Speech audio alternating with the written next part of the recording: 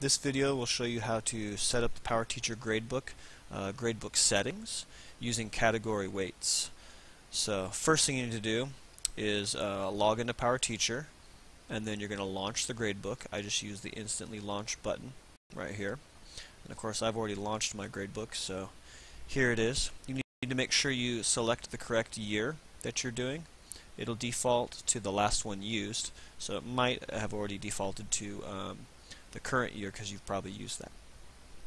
I'm going to select the class, period 1A, number theory, and then you can see in this class for these students, this student already has some assignments and scores. Right now it says their grade is a B minus 82.96%, and right here it shows that it's doing total points. This student has earned, if you add up all their scores, 331 points out of 399. So in total points, if you just do that division, 331 divided by 399, you get 82.96%, which our grade scale has as a B minus. Now that grade is for the Y1 term. You can see the different terms right here. Y1 stands for the full year for us, and then there's semester 1, quarter 2, semester 2, and so on. This is so you can look at just assignments from a particular time span, just semester 1, for example, or just quarter 2 assignments. Notice the assignments disappeared because those were not in quarter 2, they were actually only in quarter 1.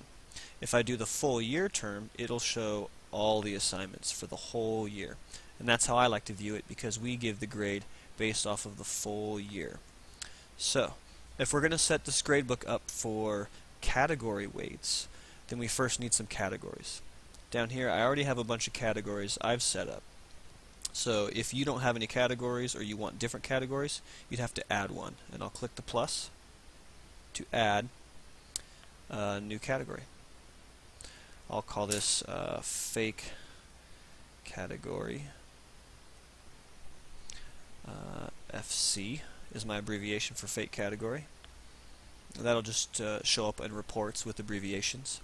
You can actually choose different colors. You may have seen in the background that I had different colored assignments. It's because they're from different categories, so you can give different colors. Now here, this will allow you to set up default options for this category. Whenever you make a new assignment in this fake category, it'll default to these values. So whatever you frequently use for this category, you want to set as your default settings. And of course you can always change them for particular individual assignments. So I'll just leave it defaulting to 10 points possible, 0 points extra credit possible, and just, you know, giving them points. Now we are still using categories to weight our grade, but each assignment will be given points. And of course I want it to actually influence their final grade. And now this is to do settings for publishing on the website for parents. I always want it to immediately publish as soon as I create an assignment. And then I want it to publish the scores. And so there we go. I'm going to create a new category, and it will show up right down here. And there it is, fake category. If I want to get rid of a category, you just highlight it and then click subtract, and that will get rid of it. I can do that for this fake category because I don't really want it. Are you sure I want to delete it? Yes. Now, if you try and delete a category that you've used in the past, for example, all of these categories I've used in the past. This quiz category I used years ago, and that class that I used it for has grades in it. And so those grades are still historically stored, so I cannot get rid of that category, which is kind of annoying to me because I don't want it anymore, but it still has old grades associated with it, so I can't get rid of it. So if you get all category happy and making all kinds of categories and then keep changing them, you're going to have a bazillion categories over here. So, you know, think ahead, choose wisely. I've already got categories, so I'm going to get started by creating the gradebook setup for this class with categories I want. So I'm going to click on Grade Setup. Now here I can set up the grade calculation different for each term. That's kind of a wacko way to do it, but maybe you want to. I'm going to start with the full year and click on this arrow. For some reason my computer keeps expanding that window and covering it up, so I'm going to lower it down. You can see that for the full year it was calculating with total points. We saw that in the score sheet. It was automatically doing the total points. I want to change it to category weights. Now I need to actually give it some categories to use for this particular term and for this particular class. Click Add Category, and then I have my list of categories to choose from, and they're all down here as well. I want to use, let's see, let me show you what I want to use for this class. Here's my grade setup for this class. I want to use category weight method with these particular categories. So classwork is 10%, final exam is 20%, homework is 20%, and test and quizzes will be 50%. Let's see if I can remember that. So I want classwork, and it also has participation. That's cool with me.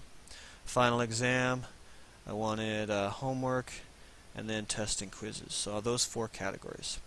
Now these 4 categories all have 0 for the weight, no percentages showing. There's lots of ways to do this, but I recommend just doing it a simple, clean way. In the weight, you just punch in the actual percentage that you want. Notice while I do this that the percent over here is going to be a little weird, but I'll show you how to freshen it up. I think classwork was 10%. Notice this says 100% because this is the only category that actually has some weight, so it's taking all of it. Final exam I think was 20%, and then homework was 20%. So far I got 50% total, and that leaves 50% for my tests and quizzes. So if it all adds up to 100% here in my weight, then all I have to do is refresh these numbers over here, because this doesn't make sense anymore. I'm just going to arrow up and down until it's all fresh, and you can see that 10 for the weight is 10%, 20 for the weight, 20%, and so on.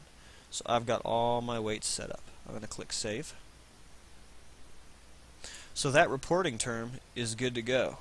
The full year has category weights. Look what happens when I check out semester 1. And again, my stupid computer is moving that up over. Semester 1 is still using total points. So you might think, I gotta go back and redo all that again. You actually don't. What I'm going to do is, I don't want to save those changes. I'm going to go back to year 1 right here, and I want to copy this. So there's a couple ways to do it. I'm going to go up to Tools, Copy Final Grade Setup. Select the item to be copied. Since I'm in year 1, I can copy the year 1 settings. I'm going to say OK. And I'm going to copy it. I can't do this. This is the one I'm copying from. I'm going to copy it to all the other terms, because I want them all to be calculated the same exact way. Yep, you can read all that goodness. Finished. It's doing its thing. And now if I go and check out semester 1, it says category weights. If I check out quarter 1, category weights. And everything is exactly the same.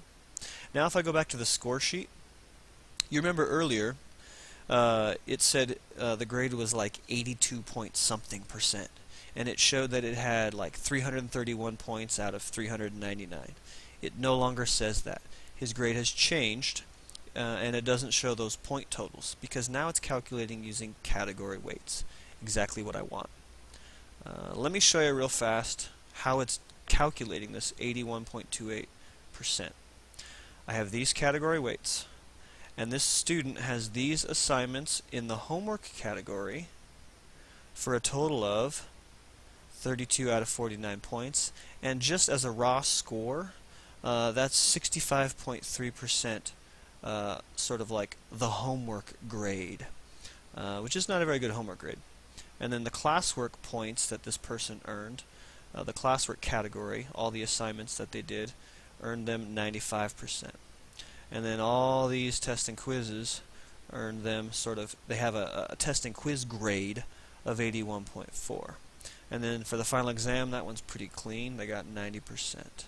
How all these categories get mushed together using category weights to make the final grade is like this. That homework grade, that 65.3%, is 20% of the overall grade. So it's multiplied by 0.20, or you don't need that trailing decimal, but so 0.2. Similarly, this classwork 95% is multiplied by a 0.1, 10%, and so on. All the test and quiz assignments were multiplied by 0.5, and then the final exam was multiplied by 0.2, for a grand total of, adding it all up, it's 0.8128, which of course is well, actually it's been rounded, but you get roughly 81.28%, and that's a B-. That's exactly what PowerTeacher Gradebook calculated. So that's how you do category weights. There are many other settings you can have, and a couple of intricacies, but that's how you can do it for a single class. Let me show you how to copy to all the other classes. Maybe you want all the other classes to have the same exact category weights. What I can do is I can click on, since this class is the one that's good, the number theory class has category weights. I can just click on Tools. Oops, I think I actually have to go to Gradebook Setup. So Grade Setup. Now I can go Tools, Copy Final Grade Setup. I'm going to copy this entire class that I'm in, the entire number theory class. And I can copy it to any of the other classes. I can even go to old different years and copy. Actually, it looks like it just shows the current year. But I can choose all the other classes, or even just some of the classes, to copy it to. And then I can actually copy it. You can click Next, and then you can finish. Don't want to, so I'm going to get out of there. So there you go.